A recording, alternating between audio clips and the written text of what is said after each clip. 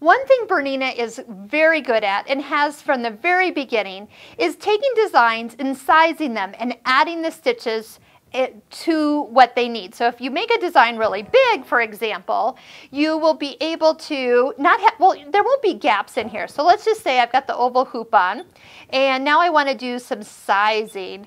So right now it's going to take about 7 minutes to sew.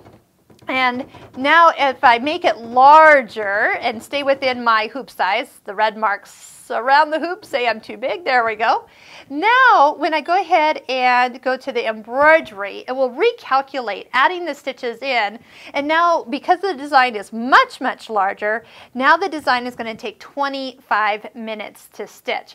And it's just going to fill it in. It's one thing they do really well. You don't have to have extra software to do sizing.